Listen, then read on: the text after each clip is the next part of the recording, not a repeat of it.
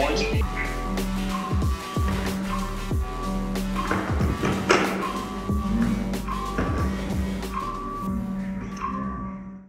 guys, I want to start off with an apology. This episode I decided to make some changes to the settings on my camera, and that caused some pretty significant issues for me on the editing side of things. You'll definitely see some issues with the lighting, focus, stuff like that. So try not to look too closely. Today we got the honor of being joined by firefighter paramedic Russ Brown, who is actually the host of his own podcast, the Med Inspired Podcast. I'll put a link in the video description. He actually has had quite a few really good guests on his podcast, the most recent of which was actually Dr. Jim Ducanto, and they went over a whole bunch of airway topics. I really enjoyed the podcast. So definitely go check his podcast out, of course, after listening to ours. Anyway, thanks again for your patience and enjoy the podcast. The views, opinions, and advice in this podcast are not necessarily those of our employers. Medical topics are discussed largely using best EMS protocols. Discussions here should not replace your own services, policies, and procedures. Hey guys, welcome back to the PCHD EMS podcast. I'm Jeff, this is Dr. Northeim, and today with us we have Russ Brown from Southlake, firefighter paramedic with Southlake Fire. And we're going to be talking about all things syncope. So, Dr. Northeim, if you want to kind of give us a little rundown of what we're going to be going over. Sure. I just think it's good to understand, when medics arrive, what information to gather, especially for us in the emergency department, and what are the important things, and to try to really do a good, thorough workup in the field and get a great history in the field, because many times we don't get that history. It's really important to know, has a patient had syncope in the past? What happened? Did they have any trauma during the syncope? Any chance of pregnancy? Any cardiac history? And so getting as much information as you can on scene really helps us in kind of piecing everything together. I also think it's important not to just kind of blow off the 18-year-old syncope and to really still do a 12 lead and make sure it's not a Brugada or suspicion of hypertrophic cardiomyopathy, and get a blood sugar and really get a good set of vitals. I think those are all important pieces, and so I think we'll probably do a couple case scenarios here and kind of talk through it, and we'll also kind of talk about what he looks at when he gets to a call. And then kind of when he brings the patient to me, or Jeff brings the patient to me, what I'm looking at. And right away, is the patient sick or non-sick? Do I think the patient's getting admitted? And what are the factors that I kind of think about and piece together to decide whether or not the patient needs to stay? And ultimately, the patient can decide on their own if they want to stay or not. But, as we get to the older population, abnormal EKGs, potentially abnormal labs, story from Russ or Jeff when they bring me the patient, all kind of plays into the decision-making that goes on in the emergency department. And I think it's a good review for all of us. Russ, would you give us some background, kind of where you're from, what you do? Yes, sir. So I'm at Southlake right now, Southlake Fire Department. I've been there almost 15 years. Prior to that, I came from Denver, Colorado, where I worked for Denver Paramedics. And then I was at AMR for a few years prior to that. All right. Cool. So, well, like Dr. Northeim said, I'm just going to kind of run you through a couple case scenarios, and then we'll kind of go with what Dr. Northeim would be doing in the ER as well after that. Awesome, let's do it. All right, so first one, you've got a 32-year-old female. Goes out as a priority 3. It's 2 in the morning. So you and your partner, do you respond on an engine or a squad? Or? So we have an engine and then a medic that will respond. So typically 3 fire paramedics on the engine and then 2 fire medics on the ambulance. Okay, so it's priority 3, so I'm guessing you would just get the medic, right? We would get the engine and the medic. Okay, all right, good deal. Well, you guys roll out 2 in the morning, priority 3, notes say, feels like I'm going to pass out. And you get out there, 32-year-old female, she just said, not feeling super great. That's about it. What are you going to start with? Yeah, so for me, the most important thing, obviously, we're going to stabilize, airway, breathing, circulation. We're assuming that's all good in the meantime. Oh yeah, she's sitting there talking to you. Right. So at that point, for me, the most important thing is the history. I always say the history is like the king, and then the queen is the 12 lead ECG. So we're going to get a good history, and we're going to look for what I like to call the red flags of syncope. And then obviously we're going to get a set of vitals and a 12-lead ECG and a blood sugar as well. All right, so vitals all seem pretty unremarkable, minus her resting heart rate is 114. Okay. Other vital signs look pretty normal. She just said every time she stands up, she gets really dizzy. Yeah. So first off, did she actually have a syncopal episode, or you said it was she felt like she was going to pass out? Okay. So I do want to mention that. I think we talked about that earlier. Is that they did a study a few years ago where they looked at near syncope versus an actual having a syncopal episode, and they looked at 30-day risk of adverse events, and they found that it was exactly the same for both near syncope and syncope.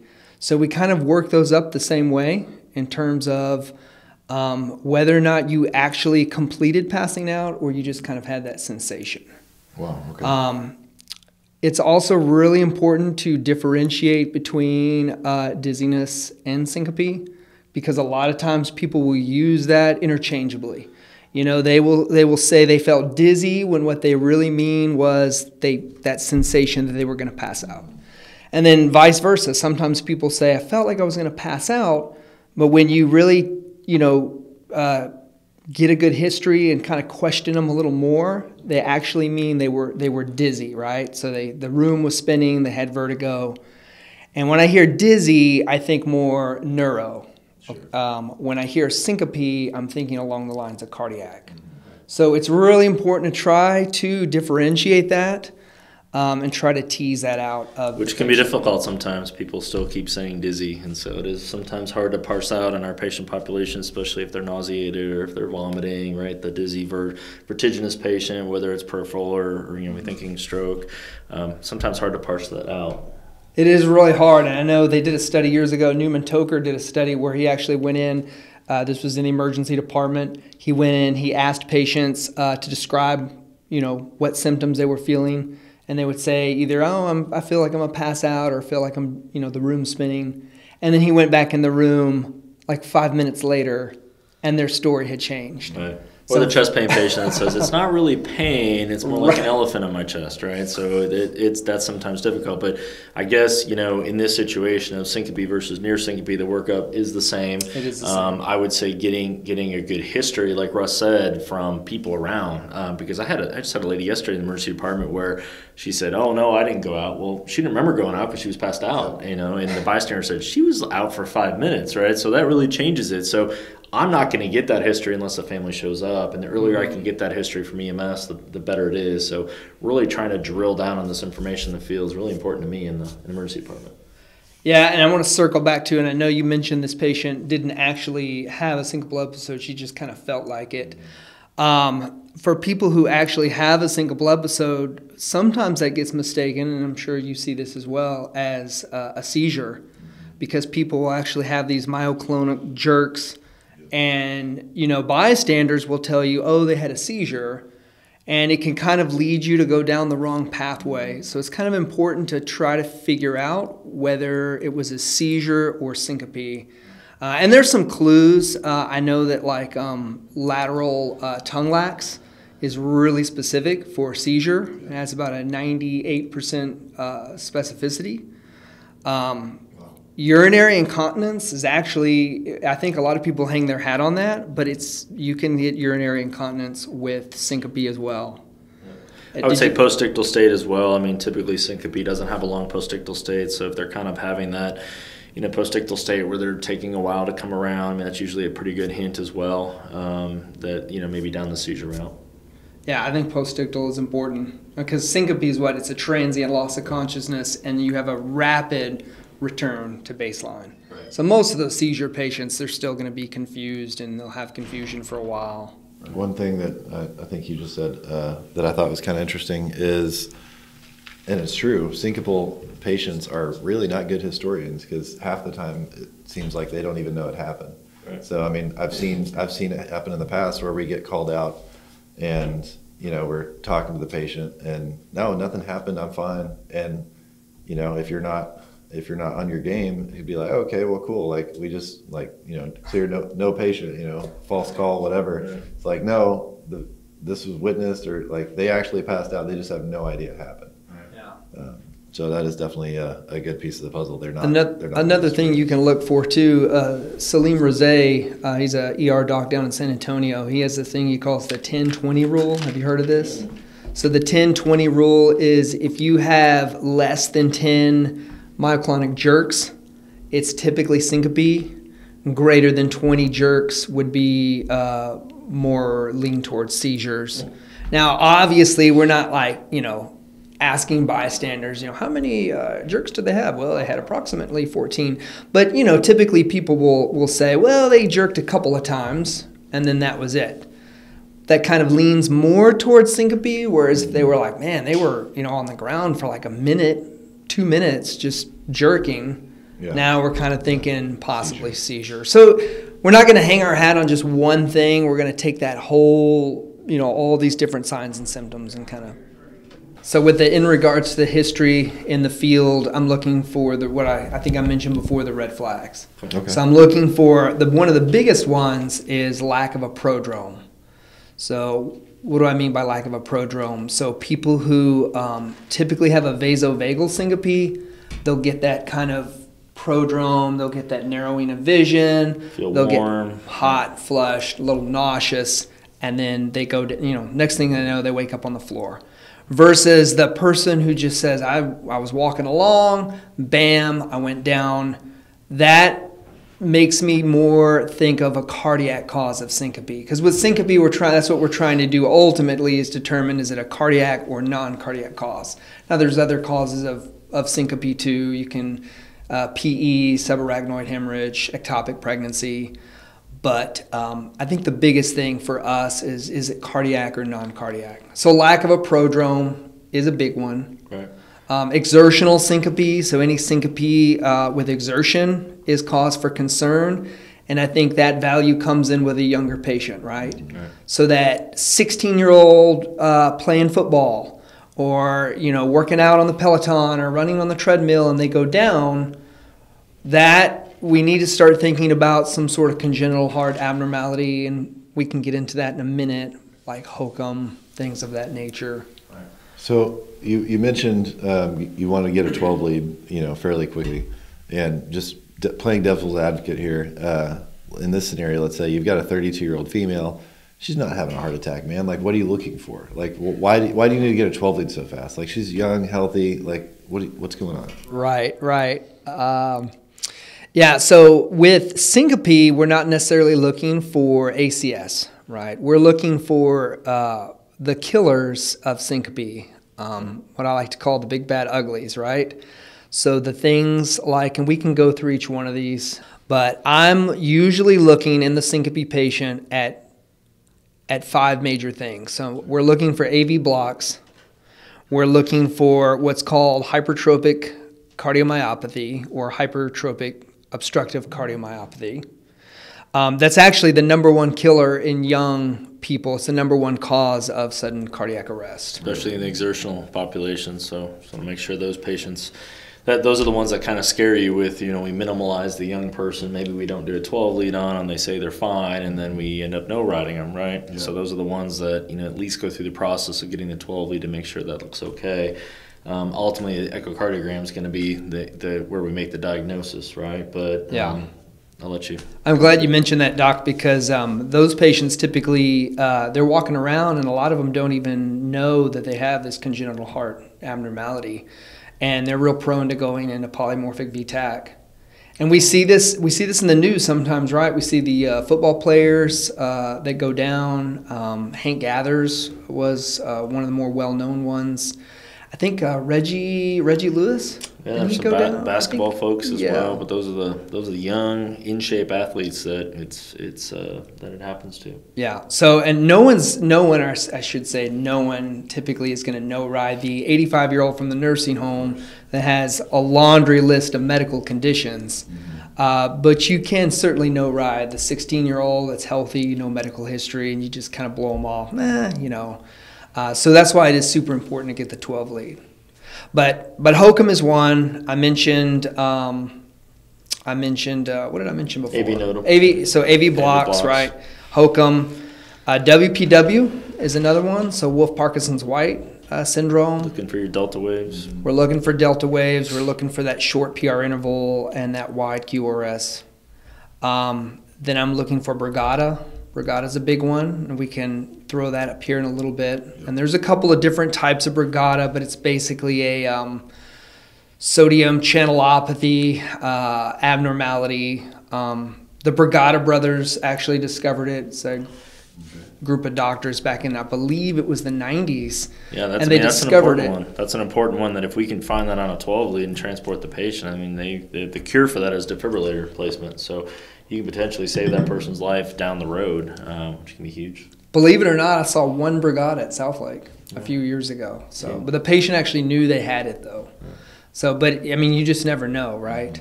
Another rhythm is a rhythm called ARVC, so arrhythmogenic right ventricular cardiomyopathy. I know that's a mouthful to say. So arrhythmogenic right ventricular cardiomyopathy. It's actually along the lines of Hokum. It's the second leading cause of sudden cardiac death in young people.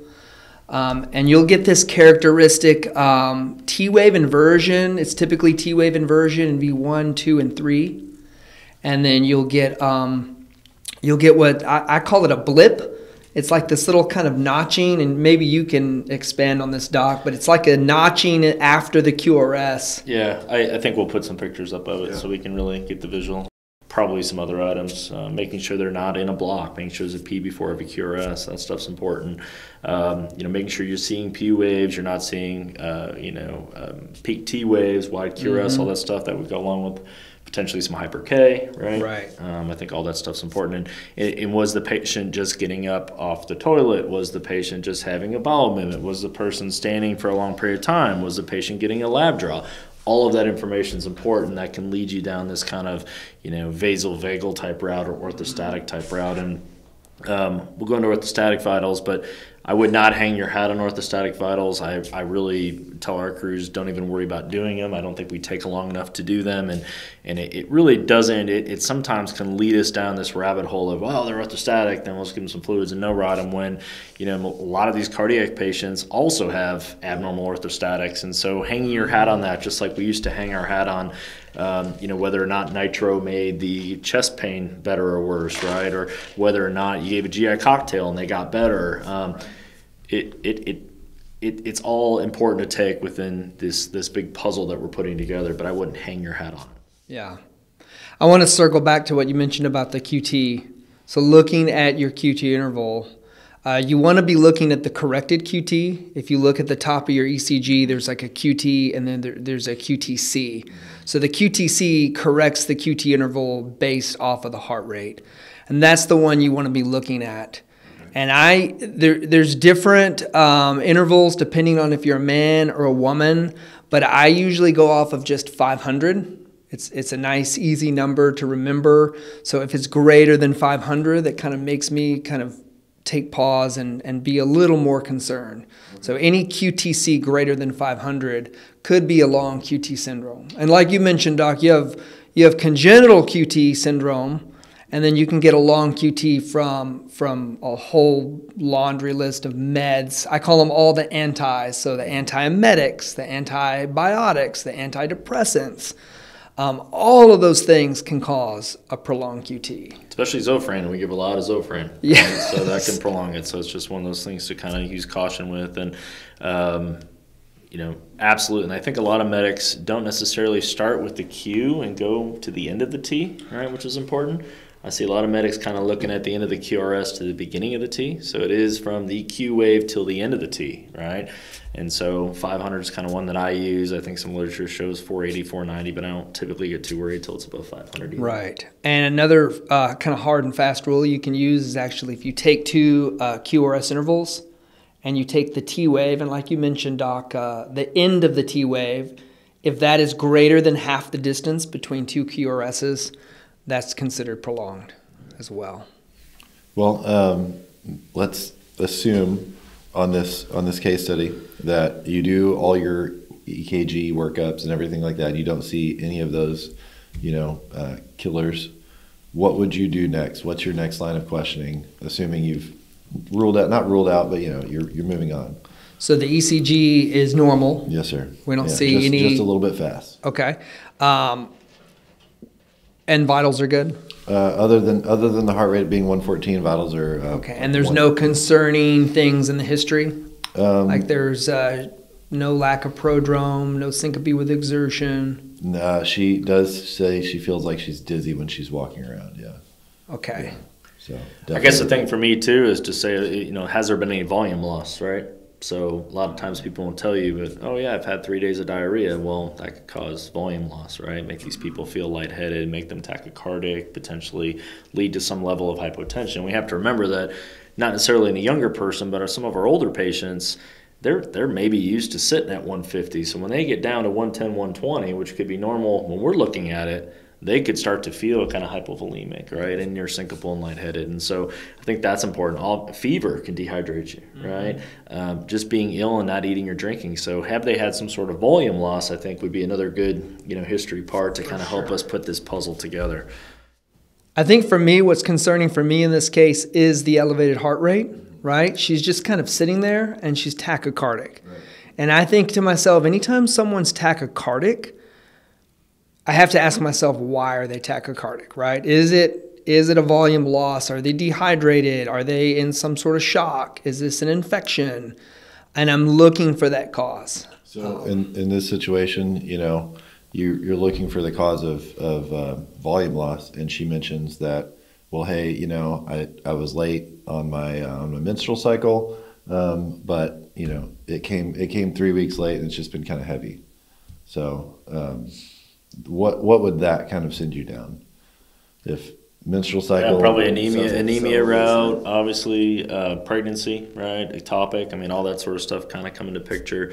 Heart rate, is she in any distress? If she's not, I'm also thinking, potentially if there is pregnancy, could she be PE? So maybe get a little more history on that. Are you on birth control? If you had recent travel, or are you short of breath?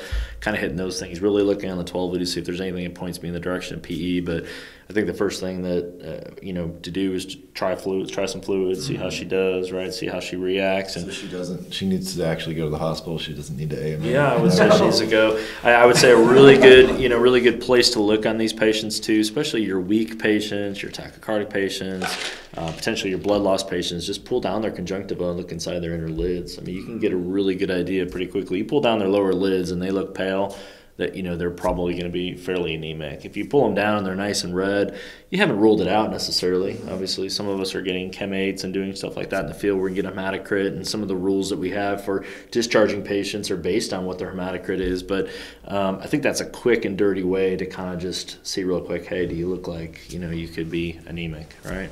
Definitely not a no ride. Yeah. Definitely not a no ride. This patient needs to go. I say that because I think in a lot of situations we see this patient and they say, well, I don't know, do I need to go to the hospital? And, if you just did a quick assessment, and you're like, well, your blood pressure is fine, your heart rate's a little bit up, but sometimes that happens. You're probably just anxious. Yeah, you're probably just anxious. Right. Like in this situation, it was an ectopic pregnancy. Like that's you're a few weeks late on a period.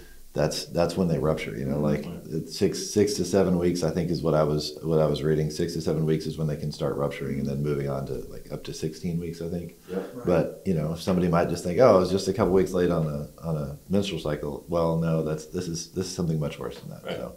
And I want to mention a couple of points that you point out is we tend to get fixated when the patient will lead us, right? So oftentimes what I see is the patient will say, well, I haven't had a lot to drink today. Yeah. I think I'm just dehydrated. And then what happens, that medic kind of latches on to that diagnosis and then searches for clues to support that. Right. Without looking at the big picture and saying, what else could it be? Right. And I will tell you that, just getting labs in the ER, a majority of the patients that tell you, I just can't hold anything down. I've been vomiting for a week. I will tell you about 90% of those patients have completely normal electrolytes and a completely normal B and creatinine ratio. And according to the labs, I mean, they may be a little bit dry clinically with maybe a little tachycardic, but typically they're not hypotensive, and typically they are not lab-wise dehydrated. Their sodiums are okay. They don't have elevated, hypernatremia. The B and creatinine ratio is normal. And so even despite those patients, right? So somebody just not drinking a lot one day, I mean, unless they have a lot of volume loss with heat or working outside, right? But absolutely right. I mean, you can't let people lead us. We have to make sure that we've kind of checked our boxes. Do our due diligence, and you mentioned like you're just anxious. You're tachycardic because you're anxious. Well, anxiety, that's like down here, right? I always tell people this is emergency medicine. We start with worst case killers and then we work down. And I would argue that most of our patients are anxious. So right. We can't hang our hat on that. Yeah. So okay, let's do one more quick case study that we can talk about some more electrolyte imbalances or EKG abnormalities. You get called out middle of the afternoon, 55-year-old male for a fall. It's a lift assist, and he just says, "I just need help up off the ground." So, go for it, man. Okay. So, once again, airway breathing circulation, right? Vital signs. It's a lift assist. Okay. So it comes in as a lift assist. He's just laying on the ground, says, I can't get up off the ground. I just had a little stumble and I'm done. So we could have an entire podcast on lift assists. Very scary topic. Yeah. And it is fraught with danger, right? So I think we have to do our due diligence here and kind of really ask ourselves, why can they not get up? Why? What's the issue here? Did they fall? Did they injure themselves? And have a very high index of suspicion for any life-threatening causes. Yeah, no, this guy. So I would probably get a set of vitals, and even though it's just a lift assist. It depends. It depends, but there's it depends on how the patient's presenting, and once again, all joking aside, once again, it's back to the history, right? Mm-hmm. Let's take the history in conjunction with how the patient looks. He's got a history of diabetes, hypertension, and high cholesterol. And you said this patient is how old? 55 years old. 55. Yeah, I'm probably getting a set of vitals. Okay. So blood pressure looks fine. It's 120/80. His heart rate's a little slow. Of course, it's 50 beats a minute. He's breathing 20 times a minute, and SpO2 is 98%. Okay. So his respiratory rate's not 16? It's not 16. No. This one they actually checked. Yeah, they actually checked it. Yeah, they put him on end tidal. Yes, exactly. 20 is a little high. Okay. So I would kind of investigate a little more. I'd probably talk to him and encourage him. Hey, can we check you out? I can at least put you on the monitor, kind of see what's going on. Okay. The more you talk to this guy, you begin to question whether or not he really knows why he's on the ground. So you actually took the time to have a conversation with him, and the more you talk to him, you're like, do you actually understand why you're on the ground? Yeah. And I'm sure you've seen this before, but people assume that they know why they're there. They assume like, hey, I stumbled. Obviously, there's a threshold right there. I must have tripped on that. They justify it in their minds, kind of like we were talking about the dehydration thing. Right.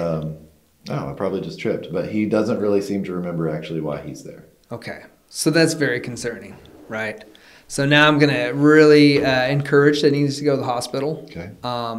Just based off of risk factors and age. Mm-hmm. And I'm going to do my due diligence. I'm going to get a 12-lead ECG, look for all those abnormalities that we talked about earlier, looking for blocks, bradycardia, tachycardias, and then all the big bad killers I mentioned, right? The WPW, the Brugadas, the long QT. And what do we see there? Yeah, so the EKG, it looks like maybe just a borderline first-degree block. The PR interval is a little bit elongated. Other than that, you don't really see anything too crazy. And he's kind of like, man, do I really need to go to the hospital? I just fell, And I guess the question is he on beta blockers, is he on calcium channel blockers, anything to kind of bring his rate down to 50 or not, right? If he wasn't on those, I'd be a little bit more worried about somebody in their 50s, having a heart rate in the 50s. That's pretty abnormal. Somebody younger, obviously, it's not a big deal. But also, if they had any injuries, are they on blood thinners? Did he hit his head when he fell? Is he completely back to normal, ANO4, GCS 15, do we need to clear his C-spine? Do we need to collar him? All that sort of stuff. And then again, figuring out if anyone's around there that saw him. Did he have a seizure? Is he postictal? Or is this just clearly, he passed out quickly and came back around? So it's all important information. Yeah, with the altered mental status, that is kind of moves away from just that he had just a run-in-the-mill syncopal episode. So do we have any of those physical signs that we mentioned? He seems to be completely oriented at this time. He doesn't, like I said, he doesn't really understand why he's on the floor, but everything else he seems to be aware of. He's GCS 15. Okay. No obvious trauma. He does take carvedilol, but other than that, he just takes a simvastatin as well and glypiride. So. And you said his heart rate's 50. His heart rate is sustained at 50. Yep. Yeah. I'm with a doc. I'm a little more concerned with the heart rate as opposed to if it was a younger patient. A younger patient can, we all know those people that walk around at 40 and they're doing fine. Just the fact that he didn't really remember. Did he have any of those red flags that we mentioned in the history, like lack of a prodrome or anything like that? He has, as you question him more, complete amnesia around the actual event. So to me, that's concerning. Okay. And obviously, this is not going to be a run-of-the-mill lift assist or a no ride. Yeah, and I mean that's why these we have made it mandatory in our system for patients who end up on the ground. I mean it's a little different if somebody needs help getting from their wheelchair to their bed. But if they've had an event, I can't tell you how many times. I mean, these people do not typically just end up on the ground for no reason. Exactly. Right? And I feel like across EMS, we minimalize these patients. We don't want to do a report. I will tell you that a set of vitals alone will really change what you do for this patient. So, we recently at one of our agencies had a lady that just felt this rush, and she had felt it 10 or 15 times, and she hadn't even fallen out of her bed. She was kind of holding on when our crew got there, and they were diligent enough to get a set of vitals, and her heart rate was 20. Oh my gosh. Are you going to treat that patient differently than someone whose heart rate is 70? Probably, right? What if they're hypertensive at 240? What if they're hypotensive at 70? What if their respiratory rate's 30? A set of vitals is going to help you. That's why they call them vitals. And so this person actually was having intermittent heart block and she ended up getting a pacemaker the next day. But if it wasn't for that crew's diligence on didn't even fall hanging on the side of the bed, right? Why was this happening? Especially an elderly person. A lot of these people have electrolyte abnormalities, dehydration, cardiac events, UTIs, right? Infection of some sort. So I will tell you, a lot of these people, in the last patient, you do not want to have a good report with a good set of vitals is the one that an hour later they call you back because that patient now is unresponsive with a subdural or an epidural, right? Potentially broken hip we didn't pick up because we didn't do a good exam or a good chart. That would not be a great call to get retoned out, right? And so that's why we've made it mandatory. And I know people don't love it, but I'm telling you, we have found several cases, and it only helps the medic on their side with liability and documentation and just providing good quality patient care. I mean, for this lady, we potentially changed the rest of her life, right? And if she wouldn't have been holding on the side of the bed falling and our medics hadn't done a simple set of vitals showing a heart rate of 20, she may have had that again, or who knows what could happen. Yeah. Right? And I think we've all been there, right? We're all medics. Doc used to be a medic. I think we've all been there, right? It's 3 o'clock in the morning. You get toned out for the lift assist. And how do you react when you're going to the lift assist? You're like, yes, it's a lift assist. Like, we're just going to go there. We're going to put him back in bed. I'm going to be done. No chart. But it's real fraught with danger. Yeah. And I, what you said just reminded me of a call I had not too long ago where this lady was adamant she wasn't going to go to the hospital and she just fell and needed help back up. So I did a set of vital signs. She seemed stable, but she had it was just kind of a sixth sense, hey, there's something going on with her hip. You know what I mean? She's just not quite she's not wanting to sit up normally. She's not wanting to, she's guarding it, And so I sat her up and she's like, oh, I feel okay. I'm like, okay, cool. Why don't you take a couple steps with me? She stood up, because we even stood her up, and she's like, I'm okay, but I could tell. I was like, are you sure? Like, we've been trying to talk her into going to the hospital for 10, 15 minutes. She's like, yeah, I'm okay. I'm all right. Just take a step. And as soon as she tried to move her leg, she's like, something's wrong. Wasn't able to move her leg, and I believe she had a hip fracture. But had we not actually like tried to make sure she was back to her normal, routine, like, hey, take a couple steps with me, get back in this chair with me. Once she did that, then she realized, oh, I need to go to the hospital. Until that, a lot of these people live by themselves. I mean, they don't have a way to call us back, right? So we had a guy the other day that was on the floor for 4 days. I mean, he couldn't get up, couldn't call. He had decubitus ulcers all over his body because he was laying on a tile floor for several days. And so I just think it takes us an extra few minutes, but that's really what we're there for, right? So. And I want to expand on what you mentioned about having the patient. You said you had your patient get up and walk. I think that's super important, right? If you can normally walk and now you can't, that's a problem. And I really need to be paying attention to that, because I see all the time where the patient's sitting down or they're laying down and the provider doesn't take the time to make them get up and walk. If someone's going to refuse care, I want to see you walk if you normally can walk. And if they go to walk across the room and they've got ataxia or they can't do it, hey, man, that makes you more suspicious of the neurologic side, right? The cerebral strokes, the bad stuff. So you need to go to the hospital. You go to the hospital. For sure. What else do we need to talk about? Well, I was just going to kind of go over some of the things in the ER. So, once these patients arrive, obviously having, Jeff or Russ or one of our other medics that have given us a great history, and that's why we try to get in the room when they come in to really get the story. Because I think it's really important. I think it's really saved me multiple times getting the EMS story and really trying to understand what happened, because they have spent 15, 20 minutes with this patient, sometimes longer.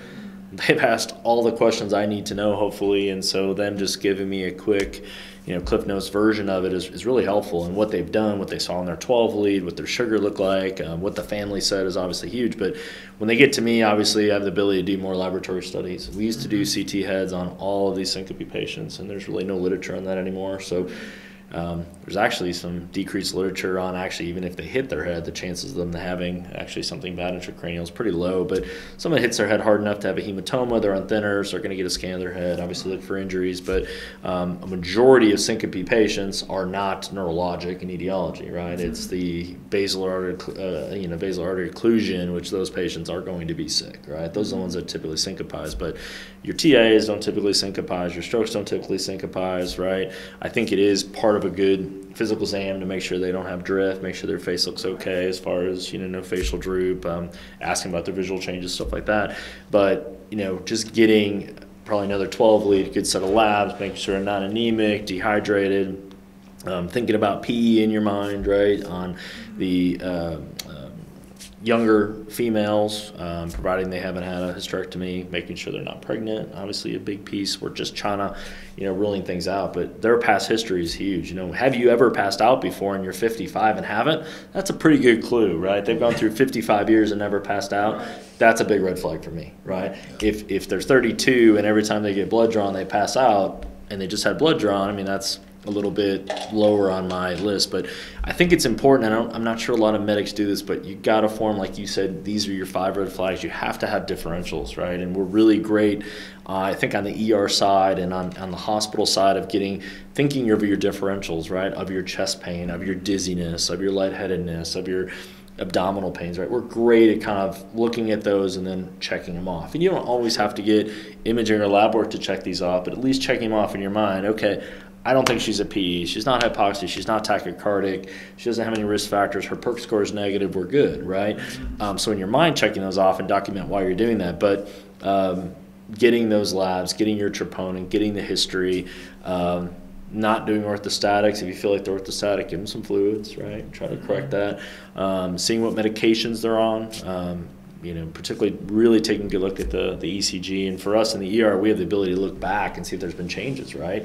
And so has there been an axis change? Has there been some flip T-wave changes? Have there been, some changes that maybe look like, HCM or Brugada or something like that? And so then we can kind of parse that into one of two really good accepted scales, the San Francisco, and then you also have the Canadian, and the Canadian has a few more pieces in that, but obviously those patients who have a cardiac history risk factors, it's a good check mark. Abnormal ECG, good check mark. You start thinking about those patients that are obviously anemic, low hematocrit, especially if it's new, probably going to be somebody that we keep, and so we kind of keep checking this off and then determine whether or not these patients are okay to go home. If you're worried about the cardiac stuff, these patients need echocardiograms, they need cardiology consults. Certainly if we're going down the seizure route, seizure precautions on these patients, scanning their head, checking labs. I usually check a magnesium with all my syncope and seizure patients as well. I think that's an important piece. But and then ultimately at the end of the day, having a really good discussion with the patient. And I'll still have people that are fairly high risk that say, I am not staying in the hospital, and just making sure they understand the risks and benefits and really trying to talk them into staying if you think that they should. But really, I do really all the same things that Jeff and Russ would do in the field as far as gathering that information. Hopefully, if they come in by EMS, we've gathered that information already, and then kind of piecing it together. But typically these patients get placed on tele as an observation if we are going to admit them, and get a little further workup going on them. That's one thing that I'm gathering from this talk is just that, from personal experience, I've seen us AMA a lot of syncopal episodes, and I think that we need to be really careful doing that. And just because it's a young person, we don't need to be blowing off the cardiac side or the EKG side, I should say, which I know for a fact that we have a tendency to do. Yeah, and I think that's where the history really plays into it, right? Looking for those red flags. Was it syncope with exertion? And I wanted to touch on something you said, Doc, just looking for I call them the syncope plus calls. So the syncope plus another chief complaint. So it's syncope plus chest pain, syncope plus shortness of breath, syncope plus, headache or back pain. Bleeding, fever. Right. Yep. And that's going to guide your treatment as well, right, in terms of, you mentioned pulmonary embolism. So, if they're having some pleuritic chest pain or they have a history that supports that, right, they just came from a flight from Europe, or, they fractured their hip and Cancer they've been immobilized. Right, all these patients, high on your differential list. And then not that EKG diagnoses PE, but you mentioned the S1Q3T3, which I think we all learn in paramedic school, and everyone's like, you learn it in paramedic school and you get out and you can't wait to see it, and you never see it because it's like, it's hardly ever there. If you do see it, you're bagging them because they were in cardiac arrest. And it's not that specific. You certainly have patients that have that and don't have a PE, patients with massive PEs that don't have that, so it's not. Right. But it's all part of the puzzle, and I would say inverted T waves anterior septally is kind of a hint as well. You also can see some AVR elevation with lots of ST depression on those patients who are pretty massive PEs. So it's one of those AVR differentials that we think about. But yeah, that's all a really important piece of the puzzle. So I just hope that this podcast has helped you, everyone out there, kind of form some differentials, make us a little bit, a little more fragile on making sure that we're doing the right thing on these patients, doing the right EMS workup, on all of them, do really good thorough assessments, good thorough histories, and we'll put up some of the EKGs, the hypertrophic cardiomyopathy, especially the Brugada. I think something that if we can recognize that and see that, hopefully we can change that patient's life down the road. Absolutely. Russ, thank you so much for joining us, man. I really appreciate it. Yeah, it's been fun. Yeah, thanks for having me. Absolutely, man. All right, well, thank you guys for joining us, and we'll catch you next time. See you later. Thank you.